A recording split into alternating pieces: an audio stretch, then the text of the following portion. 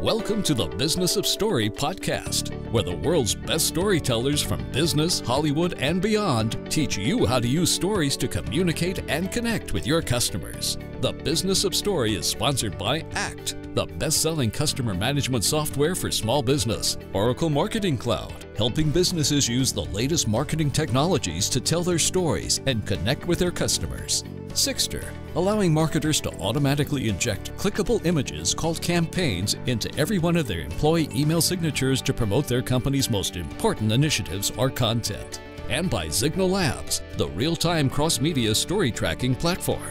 Here's your host, Park Howell from Park & Co. and today's special Business of Story guest. Welcome, I'm Park Howell, and I'm so happy you're here with me today for this episode of Business of Story.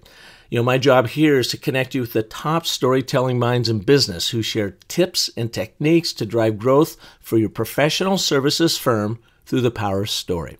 That's what we do here at Business of Story, and we would love to do it with you. We're available to help you with story strategy consulting for your brand, webinars and workshops for your people, and speaking engagements for your gatherings.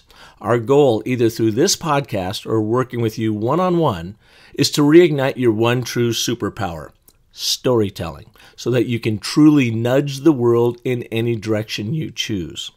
Now, you can learn more at our new Business of Story website at businessofstory.com, where we have a utility belt of storytelling tools for you to download, all to help you craft and tell compelling stories that sell. And we have another amazing business storytelling guest on today's show. That is Kathy Klotz-Guest. That's right, Kathy Klotz-Guest, a seasoned marketing consultant, speaker, storytelling coach, and improv artist. And she shares many funny anecdotes from her work in B2B marketing, where she encounters the decided lack of storytelling. She also reminds us that we don't buy with our rational minds, we buy with our emotions, even in the B2B world, and that's where storytelling really comes in. On today's episode with Kathy, we'll explore why it's important to overcome your fear of storytelling in your B2B marketing to help you and your offering stand out. You'll also learn about the 7-step story spine that starts with, you guessed it, once upon a time, and how you can use this once upon a time format that is the DNA of our minds of how we are wired for story, how you can use it to build more powerful business-to-business stories.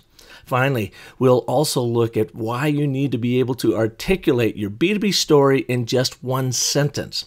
Airbnb does a wonderful job of this, and we'll talk about that a little bit later in the show.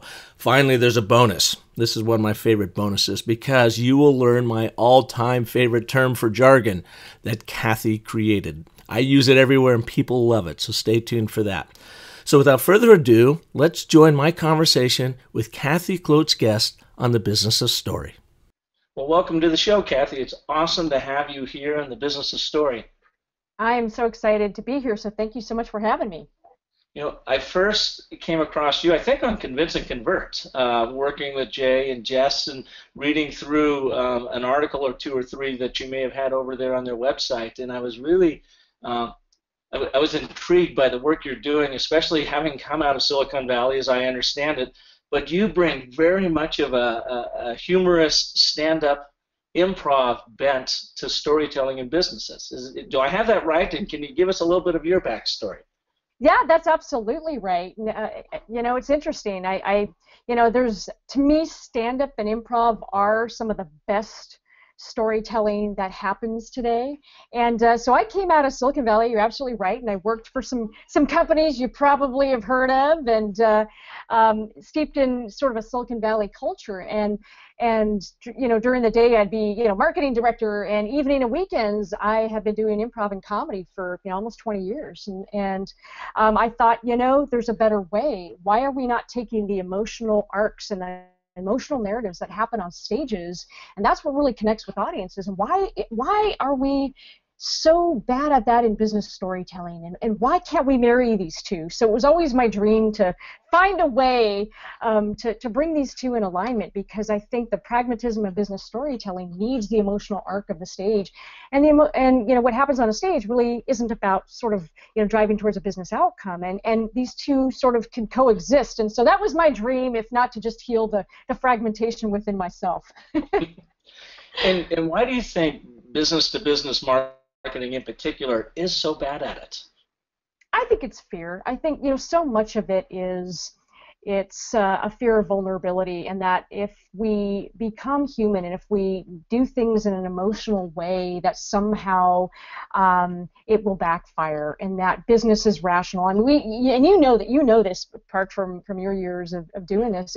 I think there was a long narrative. Sometimes die hard. They have staying power, and for years and years there was this ridiculous belief that all business is rational, and that human beings are fundamentally rational creatures, and we know, like Predictably Irrational, Dan Ariely, we are the most irrational creatures on the planet, and we don't make rational decisions. We make emotional decisions first, and then we use logic to rationalize the decision. And now the actual science is showing that in fact is true. So I think we're at this really interesting place where people are now starting to go, whoa, storytelling needs to change, and we actually need to be vulnerable. We need to talk about our challenges. We need to have an emotional arc. It's okay because we're human beings.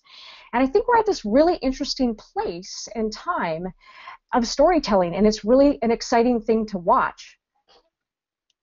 Yeah, I agree with you wholeheartedly. And listening to that response, I keep going back, and you're sort of underscoring a premise that I keep talking about a lot, and my listeners hear this a lot, is that we roll at the tops of our storytelling games when we were in kindergarten, and it gets educated out of us, it gets shushed out of us. Corporate environments tell us to, be quiet, do our thing. But the thing that really strikes me is very, very few of us ever get educated on really how to communicate in the business world, unless you're an advertising major or a marketing major or a journalist. But other than that, you can get your MBA and not have a clue how to actually own that boardroom when you get up to try to push a cause within an organization, or if you're putting together a campaign to speak to businesses out there. So it seems like, with what you're doing with the storytelling workshops, that there's a real need for that, especially in the B2B world. Oh, absolutely, and you just nailed it. And I'm chuckling over here because you're so. You could not be more right. I've got an MBA, but I'll tell you something. That and I think 250 will get me a gallon of gas, because what I really learned about communicating didn't come from business school. It came from the years of me doing stand-up and from improv and actually performing and understanding. What does it mean to engage an audience, and what is the human narrative playing out that engrosses that audience, and they want to see what happens? And I learned more about how human beings think and feel and what creates an emotional narrative that's really enrapturing, more there on the stage than I ever did in business school. I mean, that's for sure. Mm-hmm. And on your website, keepingahuman.com, you have a lot of really great tools and insights, and I love the videos that you do. Are you using, what's the latest, Blam? Do I have that right? What's the latest tool out there? Blab. Blab, thank you. I was looking at solution storming biz breakthroughs. Is that done on Blab, or is that on something else? That's actually on Blab. It is. Yeah. I guess I'm not quite a Blabaholic, but I am finding Blab to be a pretty fun tool. Yeah. Well, I like it because of the give and take that you shared there, and what I want to ask if you would do for us today is talk a little bit about what you covered in that last episode about how you do use, and people can use improv in a very simple way, that whole concept of yes and, especially when you're just trying to spur opportunistic communications, as I call it. So you're not getting shut down at every idea, but you're keeping the opportunities open for a possibility. Right. Yeah. Most of us go through our lives yes butting, and we do that at such a subconscious level. It's sort of a knee-jerk reaction. And we yes but so many times in any given day that we're just not even aware we're doing it. And you know what it feels like to be on the receiving end. So if we were having a conversation and, if Jess and I were throwing around ideas and, if you had an idea and then all of a sudden I said, yeah, but, you didn't say yes because all that people hear is the but. And after a while, I'm just going to stop coming up with ideas because I always like to joke that you can say yes but all you want, but a yes but is really a no masquerading in cheap perfume and costume jewelry. It's just a no. We all know that that's what it is, and so we shut down. And a yes and can literally change the dynamics of a conversation because when people feel heard, it spurs more ideas. So the yes and concept is a great way to come up with new ideas that you're just not going to get from traditional brainstorming. It heightens. It takes these crazy ideas and builds on each other. And some of the ideas won't be viable, but when you use traditional brainstorming techniques, they won't be either. But yes and validates, builds on, and says I hear you. And that's yes and is the cornerstone of improv. That's how we create scenes on a stage. Is that we don't deny each other. Everything that somebody says to you is a gift. It's up to you as an improviser to fit that in, to say yes and go with it. And so it's a way to keep the narrative going instead of shutting it down, in which we're all used to in the boardroom or working in companies. Absolutely. Yeah, we did a, I don't know if, Parky, you heard the exercise. I think Leaf, we forgot to record. We got excited, and I think we hit record late. But what we did. I love that, by the way. You left out the exercise, but you did explain the fact that you left it out by not recording it. That's beautiful. But it was hysterical. We got so carried away that I think Leaf's like, oh my God, we forgot to hit record. I was like, oh no.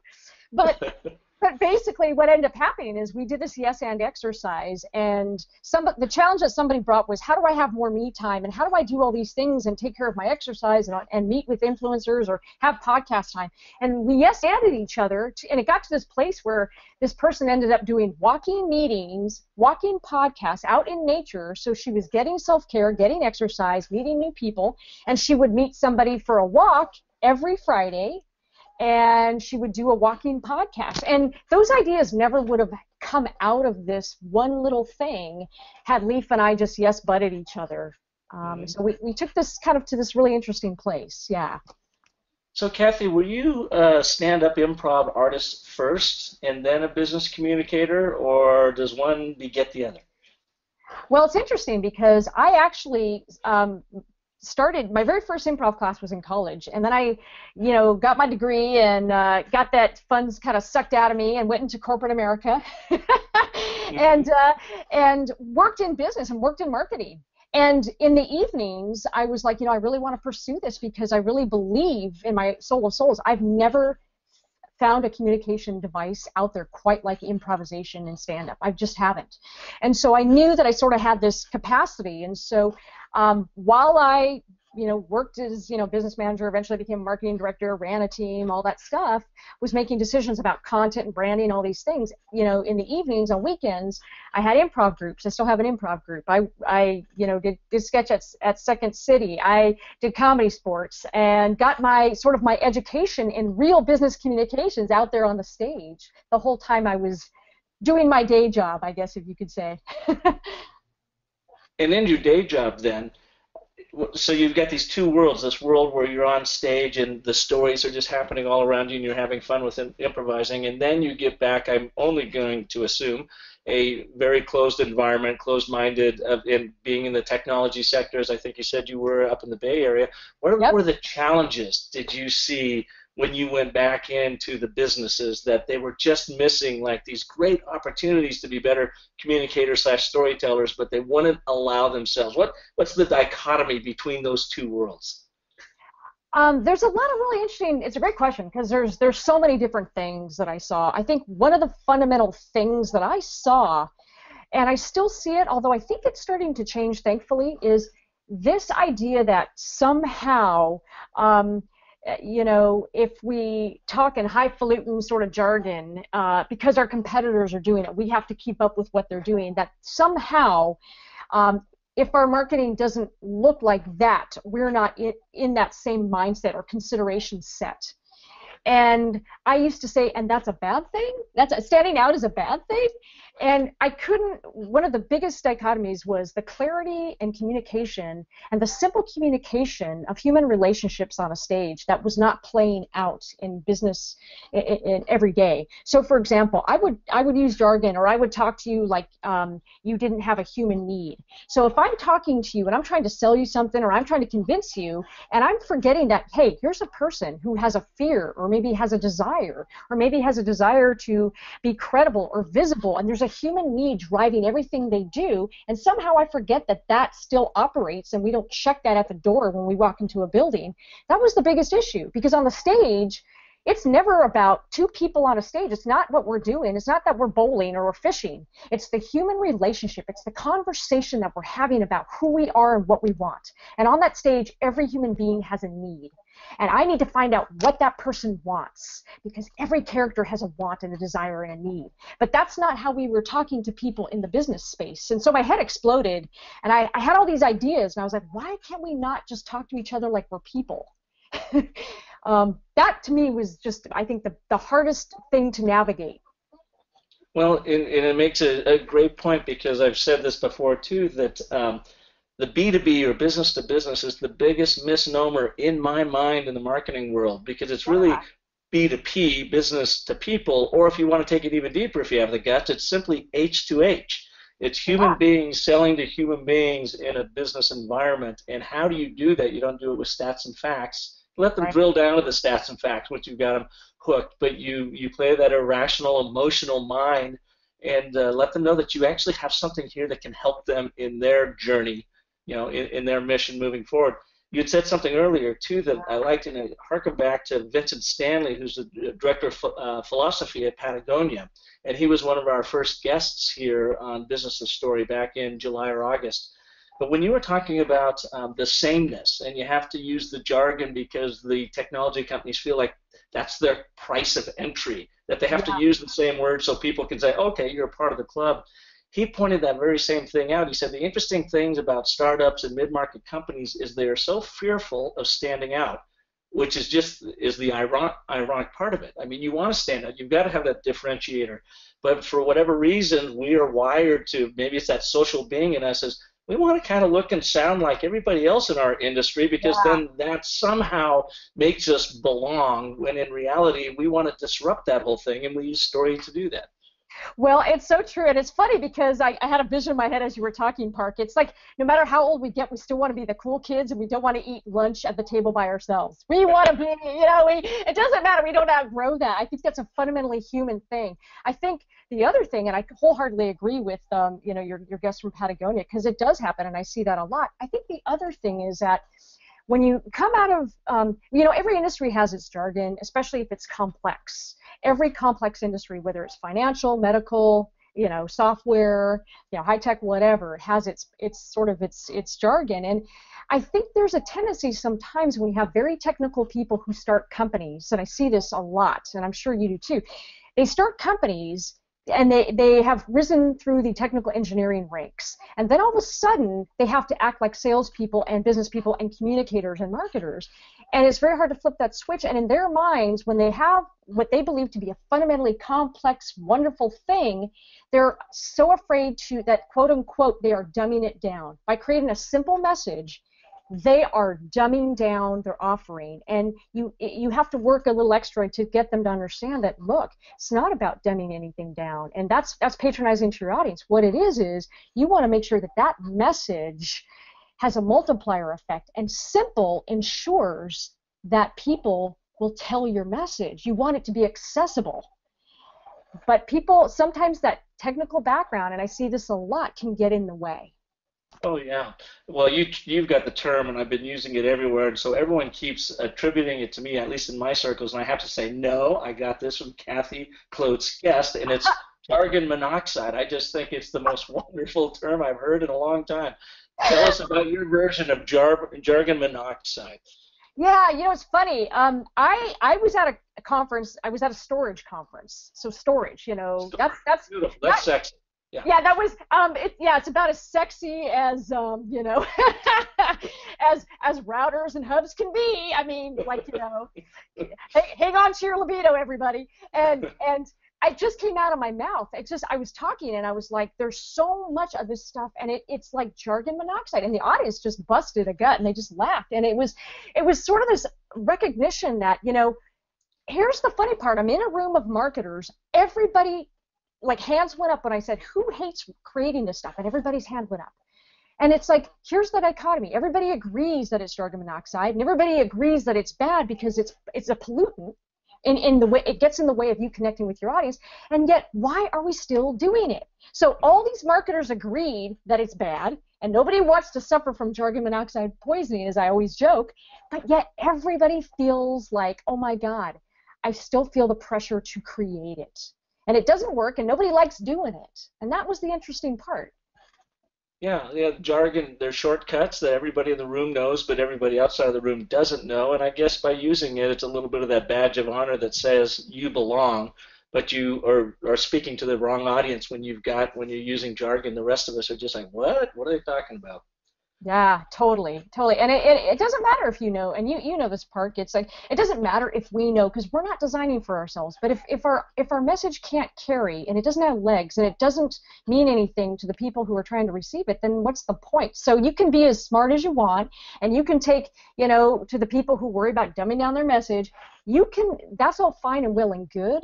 But if do you want to be right, or do you want to be successful? Do you want your message to have legs, or do you want to just have your little area of the world that nobody understands? I mean, what are you in business for? And if you're in business to help people, and you have a product that can fundamentally help people, then who cares whether it's in your words? But if it should be in the words of the customer and how they need to hear it.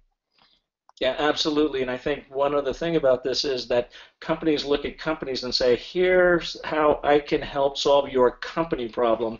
And they don't drill down far enough into saying, here's actually how I can solve your individual executive problem with this. Yeah. And for some reason there's that breaking point that it's really difficult to get people through, get them past the building, get them past the company, but get them down to the executive, that human being. Absolutely.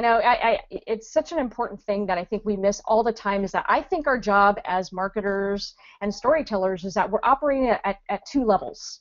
It's a checkoff. I have to solve your company problem. I have to. It's sort of irrational just to have table stakes to be considered. I have to. But there's this whole other layer that, I'm talking to a human being that feels risk. If the solution doesn't work as promised, this person, he or she, feels risk. It's their reputation, it's their credibility, it's their visibility in the organization. There's a human need that is just, a hot potato, and nobody addresses it. And so you have to tell that story that not only addresses the company need, but how am I going to make your individual life better?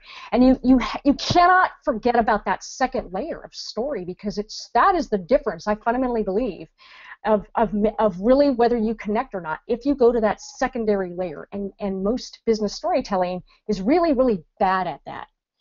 Yeah, without question. They just simply haven't been taught to do it. But I think there's more and more folks like us out there that are teaching professional services firms how to do that on a business-to-business level and humanize the brand and humanize the offering, so they are dealing, instead of B2B, H2H. Yeah, absolutely. Earlier, you gave us that nice little example of the yes and. We need to take a break right now. We get to take a break right now for our wonderful sponsors that help make Business of Story possible. But when we get back, you've got a terrific post on your website about the story spine and how people can easily use this very simple step-by-step process to create stories in their businesses. So when we come back after this message from our sponsors, let's have you tell us about the story spine. You got it. All right, be back right after this. Are you keeping track of sales leads in a spreadsheet, or worse, Post-it notes all over your desk? Well, there's a better way, and it doesn't involve spending a fortune on complex CRM software. For over 25 years, ACT has been the #1 best-selling contact and customer management software. It's super affordable and easy to use. ACT helps individuals, small businesses, and sales teams organize prospect and customer details in just one place. It also helps you market products and services more effectively, and most importantly, it drives sales. Try ACT for 30 days by visiting actstory.com and sign up for a chance to win a pair of Bose Quiet Comfort 20i acoustic noise canceling headphones, a $299 value. Again, that's actstory.com. Welcome back to Business of Story, and our guest today, Kathy Klotz-Guest, who is a marketing consultant, speaker, storyteller extraordinaire, and a very funny improv artist. So it's great to have you on the show, Kathy. Well, thank you. I'm just excited that you put improv artist, and you said funny too, so I'm just like, it's my lucky day. Perfect. Well, we've been talking a lot about story and how, as you said, bring this current of story back into the business realm, or really maybe introduce it into the business realm for the very first time after all these years. You've got an approach, and it's not uniquely your own. We've all kind of followed it, but I really like how you covered it on your website about the story spine and how people can follow this very simple step to start assembling their stories. Can you tell us a little bit about the story spine? Oh, absolutely. The story spine comes from the world of theater, actually, and that's where I learned it. So the funny thing is, people say all the time, what's theater got to do with storytelling? Well, that story spine that you use, that comes from improvisation, and their minds are blown. So it's created by a gentleman by the name of Kenn Adams. I want to give shout out there. And it's this idea that throughout history and across cultures, there's something universal about the once upon a time model, because it's the way that our brains are wired to think in story, because we just are. That's part of our DNA. So it's this concept, and it's a 7-step model that says, once upon a time, this happened. This was the issue, the status quo. And every day, this person would do, whatever they would do.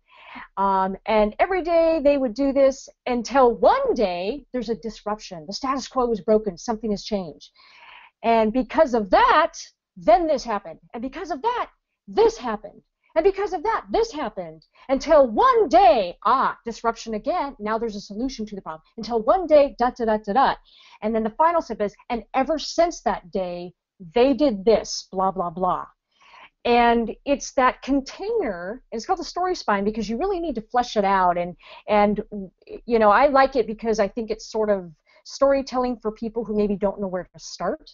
Mm-hmm. And when you get more sophisticated about your story, you certainly have to flesh it out. And you don't literally have to say once upon a time, wouldn't that be nice if we did? But it's a great way to think about it, because the story spine thinks through every part of a great story arc and what has to be there. So if you're missing, the disruption, and then one day this happened, or if you're missing that ever since this day they were left better off because of this, or if you're missing the because of that, then this happened and then this happened, that's a problem, because you assume that your audience knows that if you tell a story about fixing a customer's problem, that all the good things that happen later can be attributed to that product, but your customer may not follow that.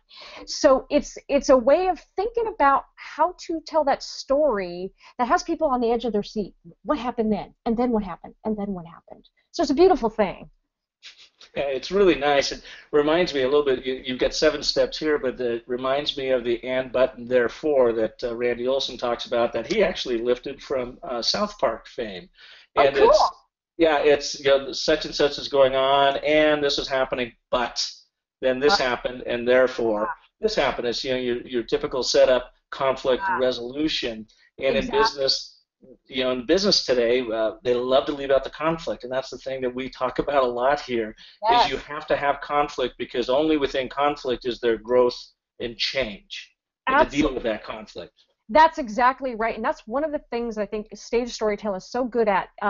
We call it a status shift, an arc. By the end of a scene in improv, somebody or multiple people have to have changed. In other words, the relationship is never the same. They are two people. If you're watching a 30-minute play of two people, who they are in the beginning of that can't be who they are to each other at the end of that arc. There's a change, and I think one of the things that business storytelling forgets about is that the change needs to be significant, but you can't have change without conflict. And you're exactly right. We leave out conflict because I think a lot of businesses are afraid to admit that maybe there's conflict, or that they're not perfect, or that they're vulnerable. And I'm telling you, if you have a story without conflict, you don't have a story. And a story without a quasi story without any conflict is a really, really crappy story. I mean, nobody cares, because if everybody's perfect, then there's no challenge. Where's the story? We don't see ourselves in that, because, you know, if it's a simple, hey, a customer had a need and we went in there and we solved the problem, we're so great and we made them look like heroes, the end, perfect bow ending, ta-da.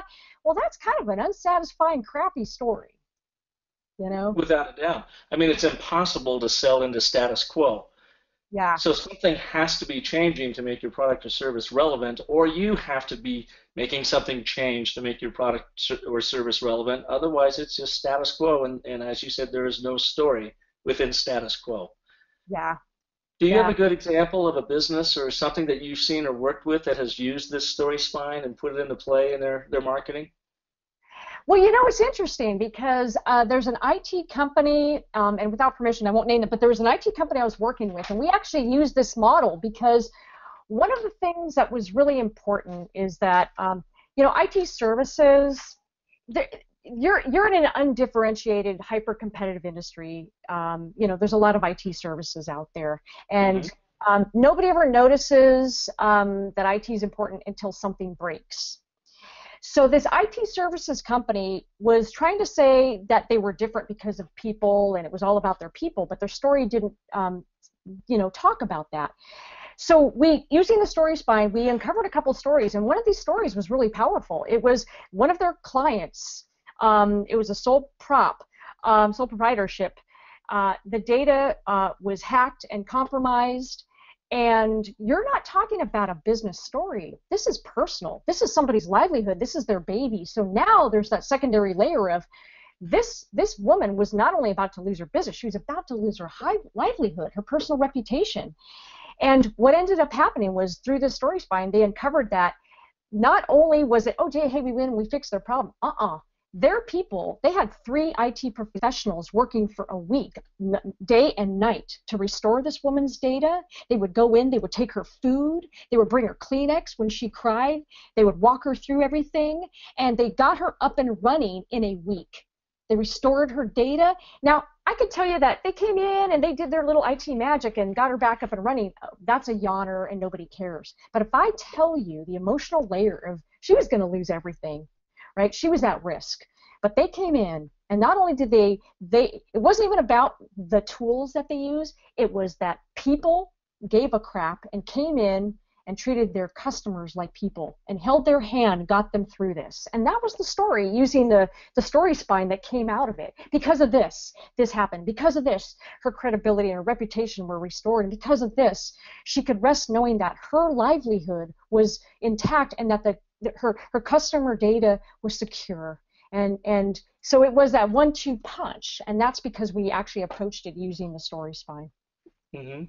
I love the story spine concept. We have something similar to it called the story cycle, and it's very much this 10-step approach that the story spine actually takes you a little bit closer to writing your story. Our story cycle is about pulling together all the meaningful content that you need to have to tell every engaging story, but then make it uniquely your own. So it's a form, it's not a formula. And I really like being able to use the story spine as that next step then of actually authoring those stories, because it's simple, very pragmatic, and as you had said earlier, it puts a structure around our narrative that our brains love, that our subconscious is all about, is actually looking for. Yeah, it really does, and you don't always have to. And this gets a little bit interesting as you become a sort of more comfortable with storytelling. I always tell my clients, you can start in the middle. You don't always have to start once upon a time. But I think what is beautiful is the simplicity and the elegance. It's so simple and it's easy to get your arms around it. So I think when all else fails, it never fails to amaze me that the story spine is such a great place to start, because it will help people uncover some of these stories and at least start to put structure to it. Yeah, I like that a lot. And as a part of our story cycle, chapter 9 or content bucket 9 is the moral of the story. And I have found actually that you don't have to wait until chapter 9 to reveal the moral of your story. And in fact, I put a blog post up yesterday on LinkedIn, the one rule you must obey when crafting brand stories, and I simply started with the moral of the story. Yeah. Life is really simple, but we insist on making it complicated, Confucius told us centuries ago. And I had experienced that the day before when I went in to make a presentation to a bunch of 7th and 8th graders in a very tough South Phoenix school. And I didn't simplify it enough. And it's not that they were dumb. It wasn't dumbing it down. Is it just I didn't have an appreciation for the audience I was talking to, and I went in with this big complicated thing, and I absolutely bombed. But it went back to me. It's like, oh my God, I'm caught up in my own story jargon. I had to shake myself out of it. And knowing that you were going to be on the show this week, I had to laugh at myself that I was suffering from jargon-monoxide in the story world. It was obvious. It was painfully obvious to me as I worked with them for 90 minutes, and I always go in and say, the whole idea about being a storyteller is to own the room. Well, I can tell you these 15 youngsters owned me for 90 minutes. It was tough, but it was a great learning experience. Oh, and kids are like the best audience for that because they have that no BS filter, and it's like if it doesn't make sense, they're pretty direct about it. Like no, I'm not, it doesn't make sense. But you're right. I mean, we do get caught up, and sometimes, I get caught. It's like, oh no, wait a minute, what am I doing? We all get caught up sometimes in what we're saying, and then we forget that simpler is always better. And everybody has complexity in their life, and the last thing they need you to do is add more complexity to their already crazy life. They are looking for you to make it simple. Please make it less painful. So when you make it more painful, they're like, oh man, Without a doubt, without a doubt. Let's take one more break, but when we come back, Kathy, I would like to have you talk about, since you're talking about simplicity, is what is a good way for a company to approach story strategy? Because, of course, you have to have a strategy to begin with before you know which stories that you actually want to craft and tell. Mm-hmm. So when we come back, let's talk about story strategy. Did you know that on average, each of us sends around 10,000 emails each year? And what does each message include? Well, an email signature, right? Well, Angie's List realized the reach they had with their 270 employees and decided to use their email signatures to promote their flagship customer event called the Festival of Services. Angie's List dialed up Sigster to become mission control for its email signature campaign. In minutes, each employee had a Sigster-powered call to action in their email signature. In 6 months, the campaign had been viewed more than 2 million times, resulting in 4,500 visits to the registration portal, or 38% of all visits, which meant Sigster drove more engagement than any other tracked marketing activity. Now, if you want to ignite the most ubiquitous and overlooked promotional channel in your business from one simple platform, visit Sigster.com. That's SIGSTR.com. And see how they will help you message, measure, and manage your email signature marketing. Hey, if it's good enough for Angie, it's good enough for me.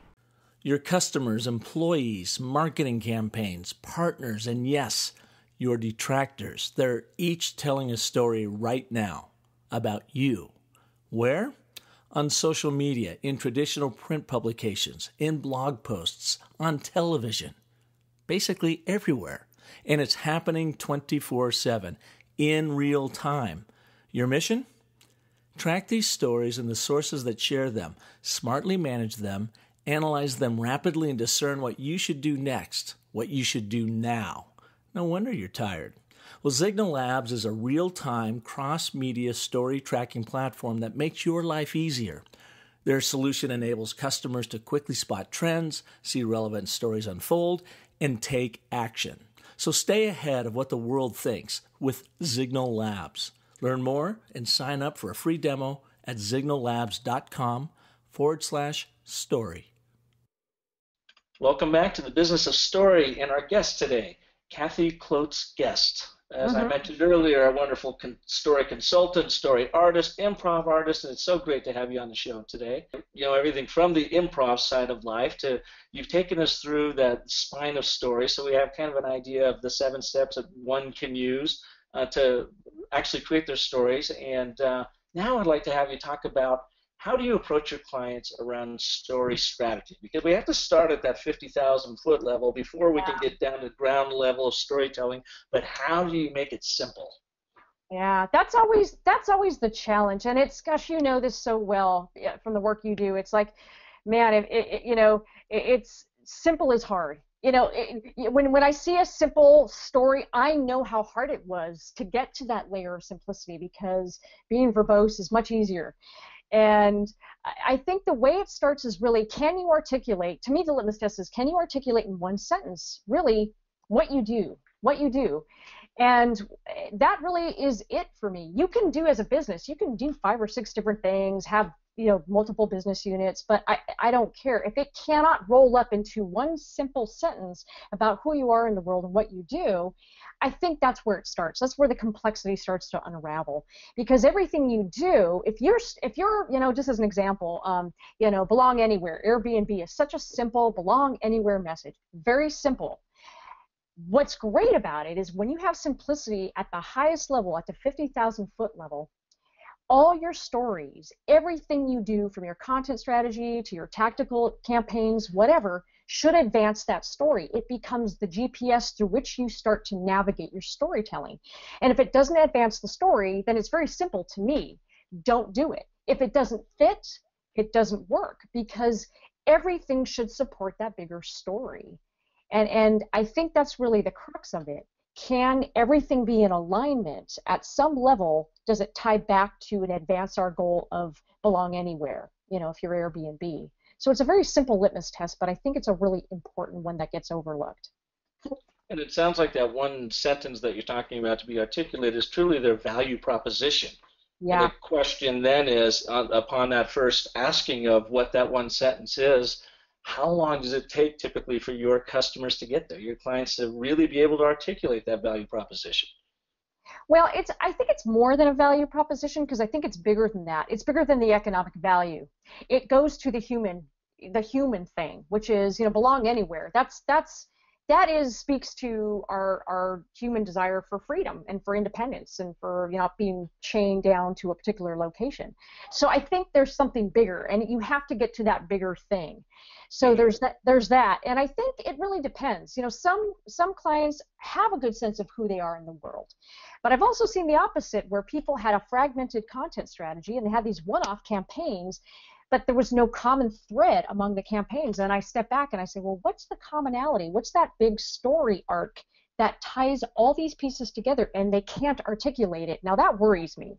That worries me, because then it's clear to me that they don't have an overarching goal or GPS of who they are in the world and where what they're using to guide all their decisions through. And that's where you kind of have to start. So it just depends on if the client's clear on it or if it's not clear. And what's even scarier is when you go in and it happens and all the employees use a different one sentence for that, and there's no consistency. Then you know you have a problem. Yeah. Well, and I think it speaks to that basic problem we all have as human beings, is we default to tactics. So it's like, yeah, let's tell this story, let's tell this story, without doing the heavy lifting of stepping back and saying, no, wait, what is our meta story? What did we all believe in? And I love your idea about Airbnb, belong anywhere. But I would imagine that they had to drill down to that. That didn't just pop out of someone's mouth, that they had to really get their head around their culture, what they did and what it meant to other people, And I think you're dead on. We used Airbnb in some travel overseas last 2 summers, and it was just fantastic, because you really do feel like you belong in that home that you're staying at. The people are so great. And I even argue that you get that a little bit with Uber and Lyft. You don't get picked up by some faceless taxi cab person. You get picked up by someone who actually starts telling you stories, and they cajole you all the way to wherever they're going to drop you off. And so it's kind of this function of this new society we're living in. And that leads me to this next question about millennials. And I'm seeing this more and more. I would say, and feel free to challenge me on this, but it seems to me, because of the millennials and the growing population within industries and moving up into leadership roles, that it is actually inciting more storytelling within organizations, whether they realize that or not. But it seems that it's the way this group of professionals prefer to be, sold to or spoken with or interacted with. Would you agree with that? Oh, most definitely. It's such a generational thing too, because you can talk to a boomer executive, and sometimes there's still that fear of how much of the corporate veil do we, take down. And when you're talking to a millennial who maybe in a tech startup, for example, who's a founder, well, it's so interesting because it's like, well, of course we're going to tell our stories. Of course we're going to be transparent. Of course we're going to be a little bit vulnerable about how we had to pivot and how, our first idea didn't work. But here's why we're doing what we're doing. We're going to be honest with you, customer, about why we're making these changes. And it's a very different mentality towards openness and transparency. And it's really a big shift. I think you're right. And I think that's why you're seeing a lot more of those, as you say, the boomer executives kind of scratching their head, and I get a lot of these calls too, is can you come in and help us with our story, help us understand what the storytelling thing is about, because we have so many more of these folks working for us, but we're also selling to them a lot more. My old guard that was around before the recession is no longer around, so I have to understand, how do I interact with these, this new and growing group of consumer out there and customer, and storytelling seems to be that common thread that connects us all, which is not ironic. Shouldn't be, because it's been around since the beginning of time. We just, I think, decided in the generation of big brands, and I'm going to just promote my stuff and disrupt your life and throw it on you, that we got away from storytelling. But now it's come back, and certainly technology and the internet has made it even more important and more potent to be a great storyteller and interact with people, whether they're going to buy from you or not.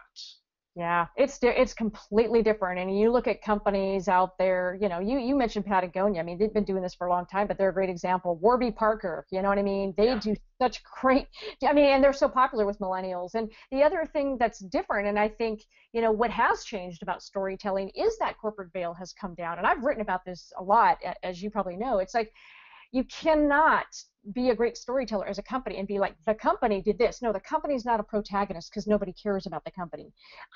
You need to anchor that story through a human frame, so a human lens. So tell me either about a customer, or if it's going to be internally, maybe it's an employee, or maybe it's an executive, but the executive can't be the hero. The executive needs to maybe exhibit some vulnerability about, hey, we had to pivot and it was scary and we didn't know what we were doing and we were hoping it would work out. But there has to be some human lens there for the storytelling. So I think that the old sort of industrial complex storytelling and sort of that other generation, that just doesn't work anymore. So you better, if you're going to do storytelling effectively with millennials, you've got to anchor it through a very human lens. The industrial complex of advertising and promotion, the big evil Death Star. Yeah, I love it. Yep.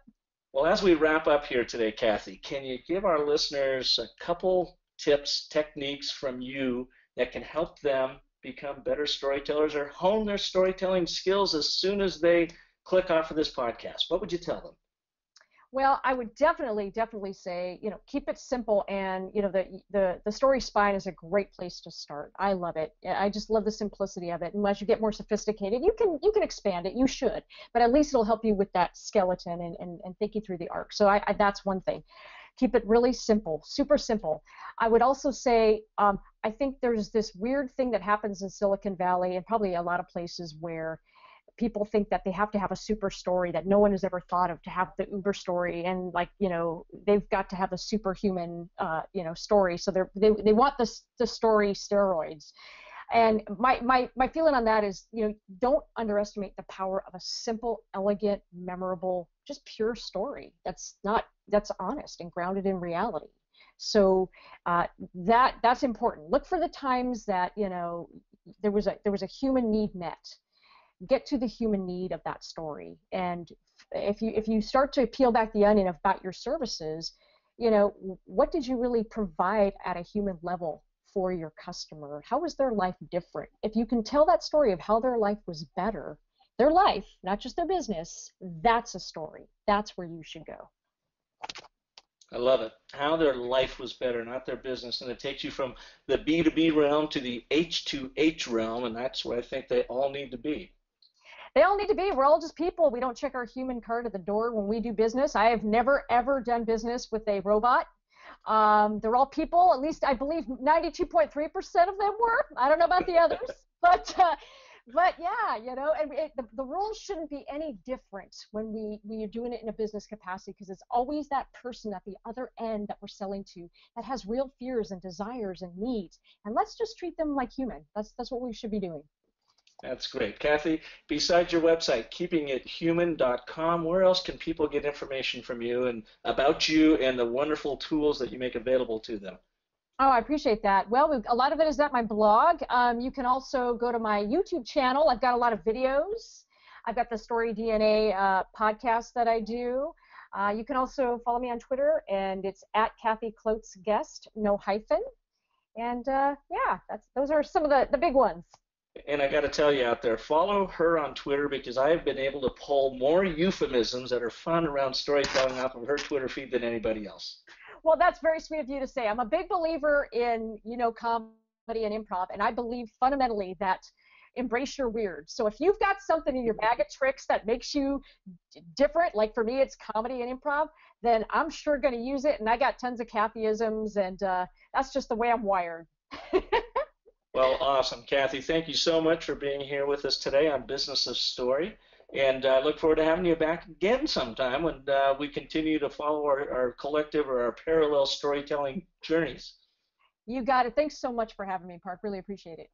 And thank you all for listening to this episode. I'll be back next week when we have another amazing guest like Kathy on, as a story artist that will help all of us in the professional services world humanize our B2B marketing and connect like you've never connected before to actually help your people, as Kathy said, enjoy a better life within our companies through the products and services you offer. And if you like what you're hearing on Business of Story, please go to iTunes and let us know. Share with your friends, subscribe, give us that 5-star rating if we're up to it. It helps us grow our audience, and we are all about helping as many people as we can out there in the world. And to help you, for some free tools, go to businessofstory.com. There are plenty of free storytelling tools there. Have a fairly new item that you can download. It takes you through the 10-step story cycle process, and it helps you write your personal, your founder story, if you will, to help you arrive at what Simon Sinek says, you know, why do you do what you do? So check that out at businessofstory.com. And thank you again for listening, and until next week, I'm Park Howell, and have a wonderful life.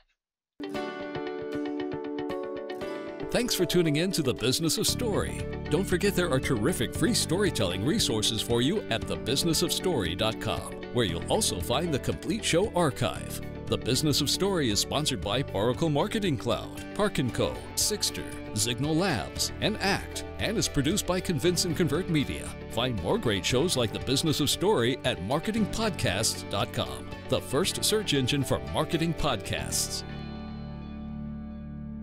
Podcast imaging by AudioBag.com.